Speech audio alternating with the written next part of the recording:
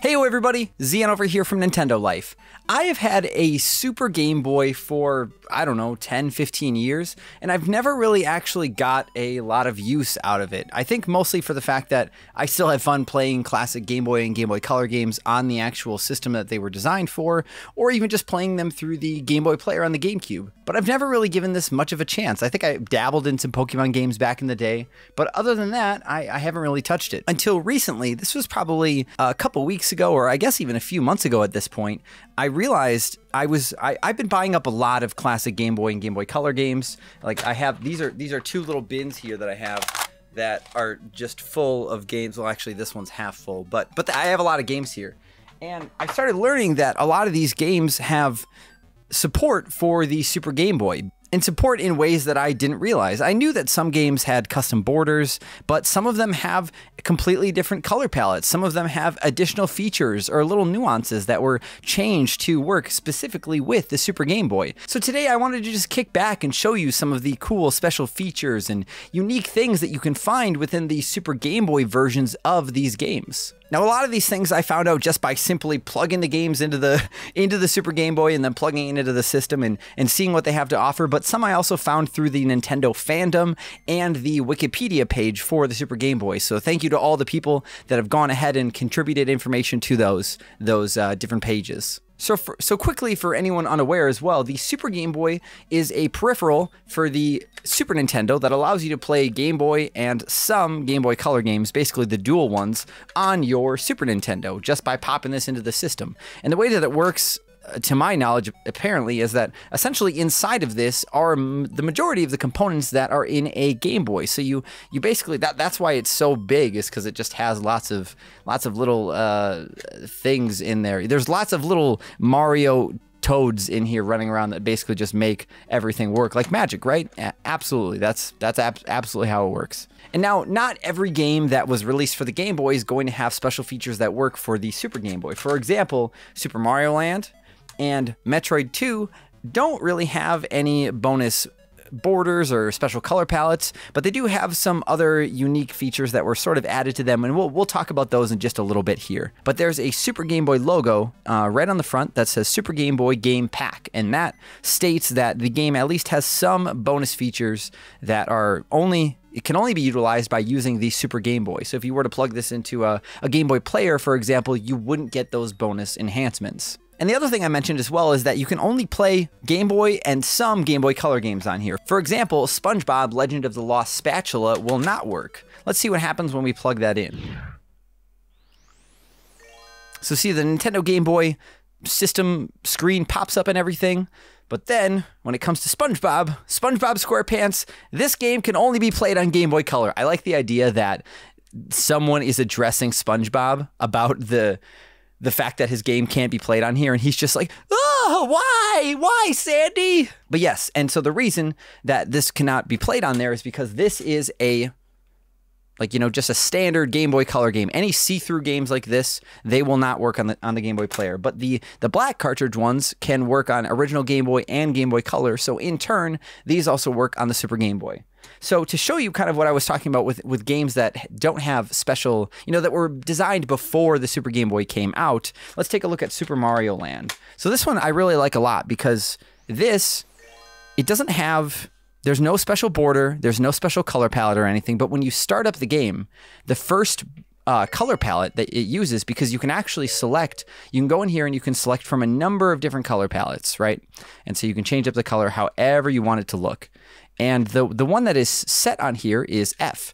And the cool thing with that is it almost looks like that this color palette was designed to be used with Super Mario Land, because the colors match Mario perfectly and the world, you have this sort of desert theme. And obviously we don't have any, I don't know if there's any facts or evidence that this palette was created for this game, but I wouldn't put it past Nintendo. Even look at how Mario looks up there. He looks perfect. And so, oh goodness, I'm selecting all these different colors now. Oh yeah, because there's all sorts of different pages of color palettes that you can pick. There's 4 different ones, and so then basically you can kind of customize whatever color palette you want the game to fall into. But I actually really like F a lot, so we'll stick with that. And then you can change the borders of games, even if they don't have any special borders. So you can go in and modify that however you would like. Is that a desert one? If so, we need to pick that one. Oh, that's just kind of like a standard, like a Mario theme almost. Oh, no, it looks like a Harvest Moon background. But then let's take a look at Metroid, because Metroid is also a really good example of a game that doesn't have anything special in it, but they still used a color palette that was relevant and kind of, you know, sort of boosted the game above what it was originally supposed to look like on the original Game Boy. And this music is kind of haunting at the beginning here, and it's probably also just due to the limitations of the hardware itself. But yeah, I really like the menu a lot. And then Samus, you know, she's like red and yellow, kind of as you'd expect, or red and orange, whatever. And I love the green background. I think it really matches the just like the feeling of the Metroid universe. And I bought this game used. This is not my save file, so I have no idea where we are right now. I did just beat Metroid Samus Returns on 3DS though, so this is kind of cool to like come back and take a look at. And it really does look way, way, way better, in my opinion, than it does on the original Game Boy, because you actually have some life built into the game here. And sadly, you know, if you were to play through this whole game, every world that you're going to encounter is going to be using, for the most part, this same color palette. You could manually just go in and change up the colors, like whenever you enter a new area, which could be kind of fun, but Samus wouldn't know, she would no longer be red and orange like we would hope she would be. So that's a bit of a bummer. But, you know, I think this is still a really cool way to play Metroid 2. So now I'm going to be kind of breaking some of these games that I want to show off in different segments here. So this part here, we're just going to take a look at a bunch of different games that have different borders. And so the first one I want to show you is Conker's Pocket Tales. I've never really played much of this game. I finally bought a copy recently, and I've been on the hunt for it for a long time. And I just wanted one that was in good shape, and I finally found one. And that's not what it's supposed to look like. This is better. So the menu screen, it shows that it's just black and white. But then the cool thing is when like the logos pop up, look at, they're still full of color like you'd expect to see on a Super Nintendo almost. The Rareware logo looks amazing. And the other thing too with the Super Game Boy is even if you're playing a Game Boy Color game in there, that doesn't mean that it's necessarily going to be utilizing the color features that are baked into these color games. Oh man, that is weird. I don't think I've ever actually like noticed this screen. I don't like that. It's kind of like it's trying to mimic the Super Mario 64 home screen. Wow, this is creepy. Rare, what were you thinking? I thought this game was supposed to be cute and fun. This is just terrifying. But what I was trying to say was, once we actually get into the game itself, it will not be in color. Some games will, but it's really dependent on what the developers decided to do with the game and how they tried to utilize the Super Game Boy in turn. So, oh, look, it's G-rated Barry, and it's Conker's birthday, or maybe it's Barry's birthday. I'm not sure. Oh boy, a killer acorn. I don't like that. He's ruining the surprise. What? Oh, he just stole an acorn. Stole Barry. Oh, that is a twist. So I wonder if, because some games, the background will change based on what area of like the level you're in, and I wonder if this game is the same thing. Because right now we have the birthday cake and stuff everywhere. Oh no. I guess maybe the birthday will just stay. So this game actually looks like it does use a special set of colors, because right now I can't access the color palette feature. And so even though it doesn't really look like anything special here, if you notice, it's green outside, and then we go inside Conker's house and now it's brown. So there are some games that have actually set different colors to different regions of different parts of the game that you're going to be in. Okay, cool. So now we'll take a look at Wario Land 2. I think, if memory serves me correct, this one also just had a cool border. Wario Land 2, what do you got for us? That's kind of a neat border. Is this like a full color intro cutscene too? That's one thing that I really like about, I think when I first, you know, started like dabbling and messing around with some Super Game Boy stuff, you would just see artwork in some of these games that you would never see anywhere else. Like this image of Wario up here kind of peering over the castle into his game is probably, to my knowledge, it looks like it would only be found in the Super Game Boy. And look at that home menu screen too. That's so pretty. And it does sort of, you know, once you start playing some of these games, once you get into it, start from the beginning of the stage. Sure. So that's cool. You know, this splash screen here is color, but once you actually get into the game, everything sort of turns just back to a standard color palette. And so it's a little sad, but you know, you can get over it pretty quickly because you know, some of these games don't have another format to be played in. Oh, I'm not supposed to go that way. Shoot. I think, is there a... Oh, goodness. I thought that was I thought this was a wall.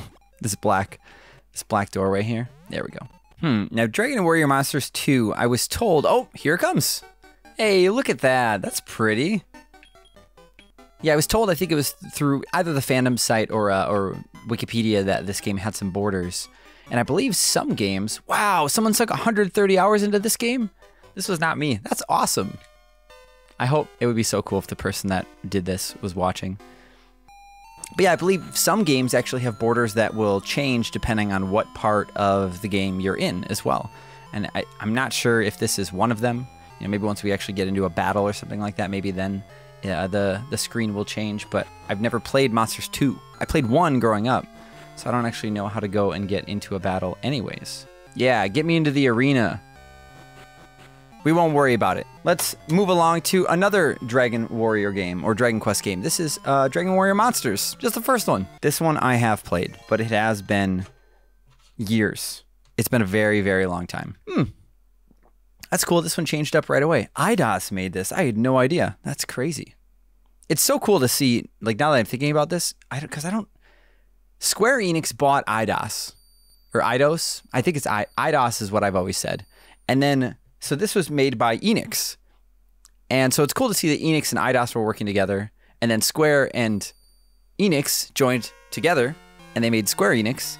And now Square Enix owns Eidos. It's like, everything just came back full circle. That's kind of fun. Yeah, let's just continue. Oh, maybe I should click versus mode. Hey, but here, look here's a new border. That's so neat. So I wonder if some of these games, you know, like if you make it to the end of the game, I wonder if there will be specific artwork that you know, a specific border that will pop up to sort of congratulate you for actually getting there. Because that was sort of a big deal for people back in the day, you know, like you'd play like a NES game or a Super Nintendo game, and then your big prize for sort of beating the game would be this, you know, this big piece of sprite art on screen, or maybe like a small bit of text in not a cutscene necessarily, but a few images or something like that to sort of celebrate and reward you in a way for finishing the game. I feel like that would be a really cool thing for the Super Game Boy to have done, and maybe they did, but we're not going to be beating Dragon Warrior Monsters today. One of my favorite games ever made, though, is this next one, and it's probably a bit for nostalgia, but also just because it's such a well-built game for the Game Boy, even though it struggles a little bit. But I had no idea for the longest time that this had a border. And look at that artwork in the background. It looks almost like an anime in many ways, you know? And that, like, artwork like this, I think is kind of what I was originally hoping the Link's Awakening remake would have turned into. You know, even using these cutscenes here of Link, you know, that was the art that I expected. And I'm still happy with the cutscene or the art style that we got with the Grezzo remake, but you know, it would have been cool to see it done a different way. But so this game, I believe, Link's Awakening DX specifically, if you play with the classic Link's Awakening on a Game Boy, you won't get the border. But I believe this uses a specific color palette as well. Let's see though. Oh, it does not. So, oh yeah, it does. So the way that you can tell is when you pop into the palette screen, if it even lets you actually, if you see this face here, that is the specific color palette that's designed for this game. So here we can still go pick, you know, any of these other palettes, and actually E there is so close to the specifically designed one. But I suppose what that could mean is that as you're playing the game, you know, you might go to a different area, and you might, you know, like you might go into actually, let's just go into that dungeon and see if it looks any different, because it might not still be green. It is. So, but it could be that there's certain parts of the game that are not green like this. You know, kind of like we were seeing with, what game was it? Wario even, I guess, too. Or Conquer. You know, how certain areas were green and some were brown? That same type of thing might happen here in Link's Awakening. And I don't think I'll have the time to really run around and explore for the moment. But I'd be curious, you know, if any of you have played through some of these games entirely on the Super Game Boy. We would love to hear about it in the comments below. And because, you know, this is something that I feel like not a lot of people really talk about the Super Game Boy, because there's so many other ways to go out and play some of these games beyond using this system. Like, I don't know. I think there's you know, like a sort of novelty to just playing in this aspect, even though, you know, you're not getting to play in the full screen. and you're not playing it on the go. You know, you're losing features, but it's just still kind of it's just a neat way to be able to play these games. So this, very obviously, is another Dragon Warrior game. This is a combination of Dragon Warrior 1 and 2 on the Game Boy Color. So this is a black cartridge. That's why we're able to play it on here. It's not one of the translucent ones. And so you can see like the logos kind of look different. Let's see. There's no, I can't customize the color palettes on this one. So it looks like it's its own special thing. Let's go with Stud because he's level 6. He or she or they. Oh, that's really nice. Oh my gosh. And look, it almost looks like the border, the text bubble on the ground. I thought it was actually kind of floating there over the bottom of the screen. It's not. You can kind of see the color behind it there. But the way that it's just, oh, that's so cool. And we're in the throne room right now too.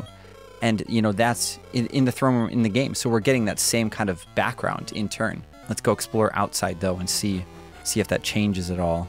So we're still in the castle right now. But let's get out of here. Is that person just sleeping or are they dead? Hello? All right, moment of truth.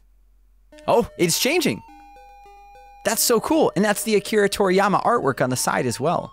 I believe that's from the original Famicom release of the game. That's so cool.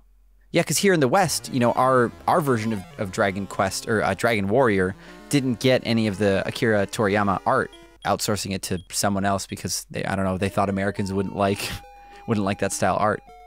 That's pretty cool. I kind of want to find another city though and see if the art will change if we go there. If we can just find a standard town to go to, or even a dungeon. I wonder what that would look like.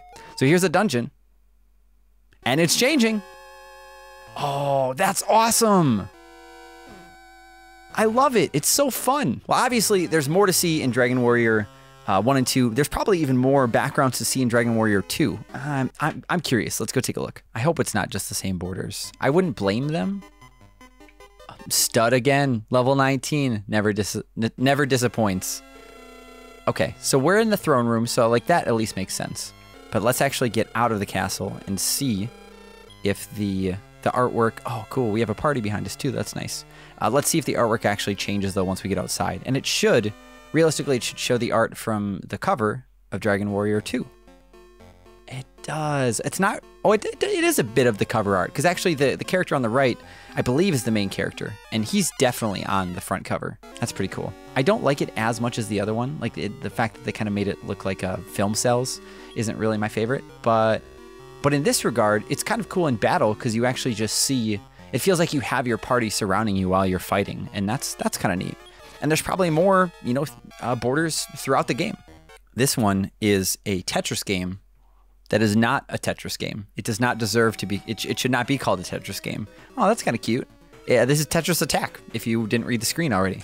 And it's still, I've never played it on Game Boy, but it still has the Yoshi theme and everything. No Panel de Pon theme here. Well, let's just do Endless. Let's see if the screen changes or anything like that. I'm going to be, oh, I can't remember his name. Poochie, right? Yeah, so it looks like you get a very standard border with this game here. Nothing to write home about. It's fine, but I'll take it. It's like nice that they put in the effort for it. And then we have Game & Watch Gallery. Some of these games I actually have boxes for. I just forgot to show that off. This one actually advertises on the back of the box how different the game is with the Super Game Boy, and it looks pretty intense. This kind of looks like a Yoshi's Island background or like style artwork. Maybe they just ripped this from Yoshi's Island. I don't know. But I like the home menu. That's cool.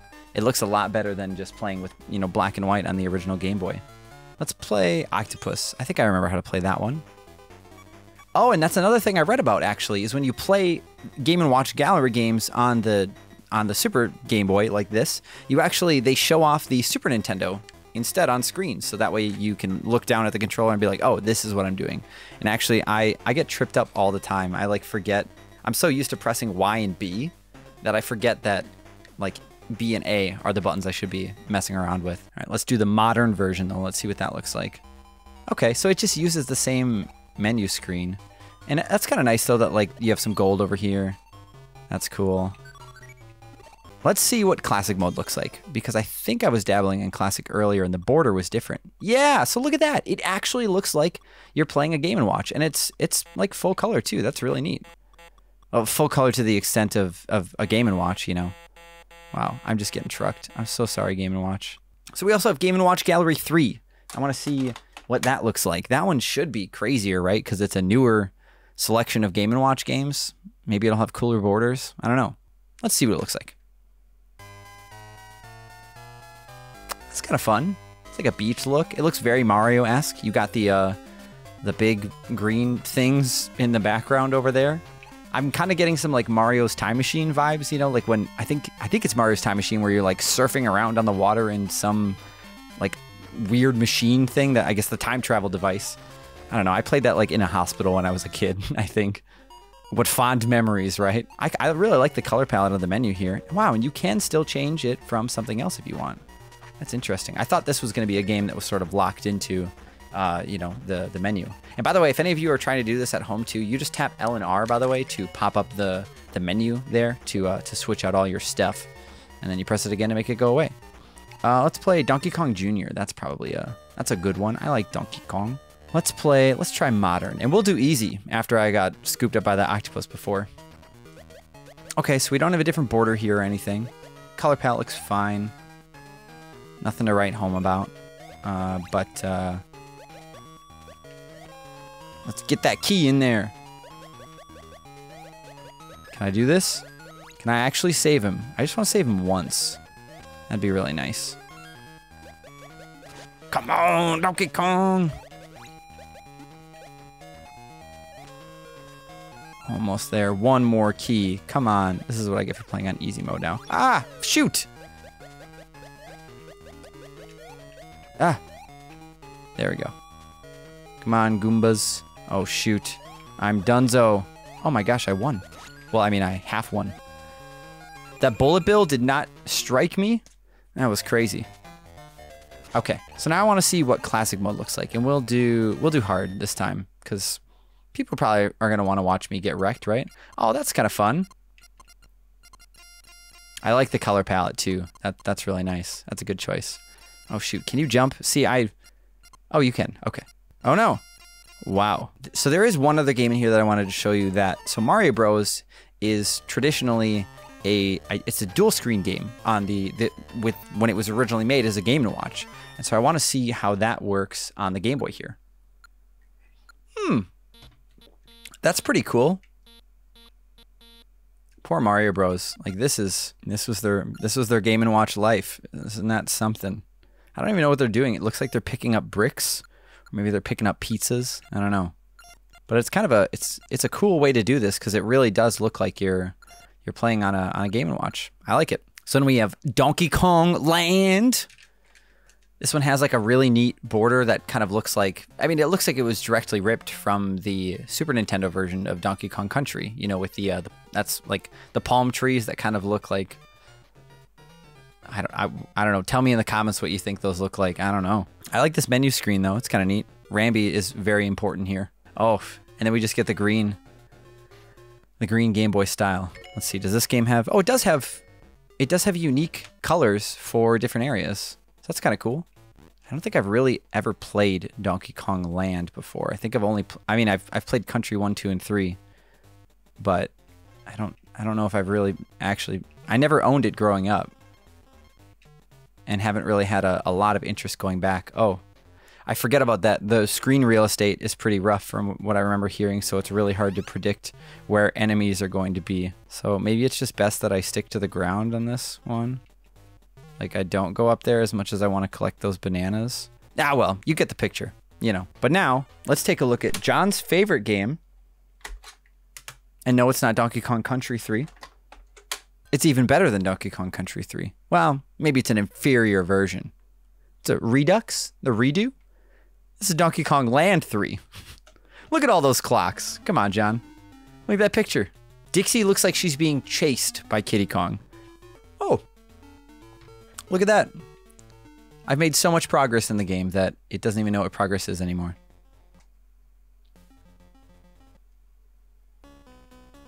I don't know what I just did, but I'm in a level. I'm used to, like, whenever I play Donkey Kong Country, I just sprint everywhere. And maybe that's a bad thing. But that's just what I do. And the controls felt a little off, but I think it's just me. Because now everything seems fine now. And see, look at Kiddy Kong surviving. He's doing okay. Wow, it's still so impressive that Rare was able to get this running on the Game Boy. Like, Donkey Kong Land is fun, but this is just... This feels like I'm playing Donkey Kong Country, even if the screen is a little tiny. I really want to see if there's different borders, though. They wouldn't just do clocks for the whole thing, right? Maybe there's boss battles. Are bonus stages different? They are not. Sorry, kitty. Another one that has seemingly a lot of effort put into it on the part of the developers is this next one. If it loads up right. Okay, good. It is. This is Mole Mania. This game was worked on by Miyamoto, I think. And I haven't played too much of it, but it's kind of fun. It's pretty unique. And yeah, the border, it looks like a mole digging a hole. It's kind of fun. Let's do a new game though, because maybe I think there's a cutscene. Oh yeah, there is. And look at it. It's in color. I love that. I would love to see, I haven't played much of this game, but it has a really neat premise, and I would love to see this game or just series come back in some shape or form. Even, just a full color remake for Switch. What a jerk. He's stealing all the kids. Oh, is that Grandpa back there? Grandpa Mole back there hiding? I bet our player character is still in the hole. Oh. Oh no. Nope. It's just probably out like messing around, getting a good old drink of water. Your wife and kids are mine. Jinbi, how could you do this to me? That was my wife. Oh, that's so nice. Look at how it just flips the color like that. That's the thing with a lot of the Super Game Boy games is you'll find the color is mostly utilized in the menus or splash screens or different things like that. Like the games often don't change up too much, but they can. It just depends on the game. How do we get over here? Oh, yeah. So the premise, not to turn this into a Mole Mania video, is that you can dig underground and you basically have like a different layer that you can dig back up through to get under stuff. It's kind of neat. So that's Mole Mania, and it looks pretty good on Super Game Boy. The Super Game Boy does not take the actual color of a game if it's made for color. And if that's not evident with Pokemon Pinball, I don't know how else to explain it to you. I don't know what this color palette is. It's so strange, and it's washed out, and it's like kind of green. And what is this border? What does the checkered panel have to do with pinball? Is this like, did someone have like a NASCAR kick, or what was going on? I don't know. Sadly, my copy of Pokemon Pinball, the save battery no longer works, so I have no Pokédex, so I can't show you the actual Pokemon. But we can hop into a game here. So, normally in pinball, you have a red table and a blue table. Well, let's pick the blue table and see what happens. Look at that. It's red. One cool thing you can do, though, is we can still go in and we can adjust the palettes. So that looks terrible. There's some blue. That's still very red. That's better. And that might be the best we get. Let's try G. That's probably, yep, that's not happening. So that's pretty good. So see, it's not awful, but this is one of those games that's it's just better playing on a Game Boy Color if you can. I mean, if you happen to only own a Super Game Boy and you want to play this on your TV, or I mean, you could play, you could play on a Game Boy Player as well, and you'll get full color. But this is just one of those games that it's just not better. There are a couple others that are pretty cool still. So Pokemon Blue, for example, came out in 1998. Maybe it was 99. I can't remember. I think it was 98. But they still managed to pack in these cool borders for the game. So if you're playing Pokemon Blue or Red, you'll actually get a different border. And you can see this intro cutscene here is full color as well. Even the menu looks great here, or the start screen here, as the Pokemon spill in and out. Like the logo up top is yellow. I really like the detail that they added into this game. And so this for a fact still is my save file from when I was playing this game really recently. I played it to completion this year. And so I think the majority of like the towns and things like that will all kind of have this purple and blue look. We can actually let's fly somewhere quick. I think, yeah, I have a Pokemon on me. Let's go to Pallet Town and see what that looks like. It's probably blue, but maybe it won't be. Look at that. It's actually green. This looks very faithful to the original Game Boy, actually. I like this a lot. Oh, and the color did change too. Look at that. So Pokemon Blue actually has quite a few different things going for it. And then you can switch back to standard color palette whenever you want by hitting the X button. So the thing I like the most here is that your Pokemon, when you go to look at them in the menu here, will actually be full color. So there's my Raichu, which I named Sparky, is actually yellow. And let's take a look at my Serendipity, which is Lapras. That should actually, yeah, it's actually blue. And so that, you know, they put a lot of effort into making sure that the Pokemon actually looked the color that they should be. And I think that's, you know, if you had a Super Nintendo back in the day and being able to play this on the big screen and see them in full color would be just a really neat thing. Because playing even on a Game Boy Color, you don't get that out of it. However, if you do happen to play this on a through Pokemon Stadium on the N64 with the N64 transfer pack, you will get the same borders, I believe, and the same color features playing it on the N64. And so, you know, if you have that option, maybe this looks even familiar to you from growing up. If you never played on a Super Game Boy, maybe you played it through the N64 and then bam, this is where your memory lies. But we're just going to completely wreck Gary's Rattata right now. Oh my gosh. Oh, there we go. Solar Beam was charging up. That's why. Done deal. But yeah, I really like this a lot. Now, Pokemon Silver as well also has some pretty cool features. This has a full color intro, I believe, here, if memory serves me correct. Let's find out. Look at that. So nice. Underwater. Get it? I'm drinking water. I definitely didn't spill. But yeah, this looks really nice. That's my Serendipity. Did any of you watch that movie back in the day? I think it was like a pink Loch Ness monster. That's nice too. Yeah, I really like that they were able to figure out how to use the colors of the Super Game Boy in this way. Because this game also is not always full color either, and we'll see in a little bit here. But it's nice that the intros are, the border's pretty cool. The menu even looks really nice too. And obviously this is a bit of a different case. My save battery's dead in Silver as well, so I can't just boot up and show you Pokemon. But this game's a little bit of a different case, considering that if you play this on a Game Boy Color, it's just going to look better. But it's still really neat that they actually managed to incorporate these color features on the Super Game Boy. And just kind of like Pokemon Blue or Red or Yellow, if you're playing that on the Super Game Boy, all of your Pokemon sprites will be colored, same with in battle and in the menus. But then when you're roaming around, everything else is kind of just like weird colors. And sometimes it works, sometimes it doesn't. And yeah, so I probably don't need to show you more of this. Let's get on to, we only have a couple more left to check out, so let's do that. Now, the Pokemon trading card game is also, most of it is in full color. You know, this menu screen is not as perfect as it would have been on the original Game Boy, because normally like all of those energy types would be, you know, that one would be yellow, green, brown, that one's white and purple, you know, so you're missing out there. But once you actually get into the battles, we could continue from this diary. I don't know where that's going to put us. Yes, let's continue from the diary. Hopefully it just puts us into a battle. Oh, a battle with Lance. This actually might be the end of the game. I'm so sorry if so. Yep. Our deck is ready. Even though it's, I mean, if someone made it to the end of the game, it's probably okay. But so there we go. So Ronald. I thought we were fighting Lance. Whatever. So that's cool. The character portraits are colored. Everything else is black and white here. But I really like the detail on the outside there too. That's really cool. Ugh, Ronald didn't draw a Pokemon. What a scrub. Do I get to draw an extra card because of that in this game? All right, here we go. Here's what I wanted to show you. Basically, all of the card art is colored just like it would be in the game, or just like it would be in real life. And the color version of this game has to have as detailed of sprites. I don't know why it wouldn't. But like the plus power, that looks like it was ripped straight out of the card game. Vaporeon looks really nice. Was there another Pokemon down here that I'm forgetting? Wartortle looks fine, but all we have to play is Eevee. Let's see if we can draw some more cards, though. I don't have any other basics. Come on. Come on, game. Flip that coin. I think the coin's normally yellow, too, so we're kind of missing out there.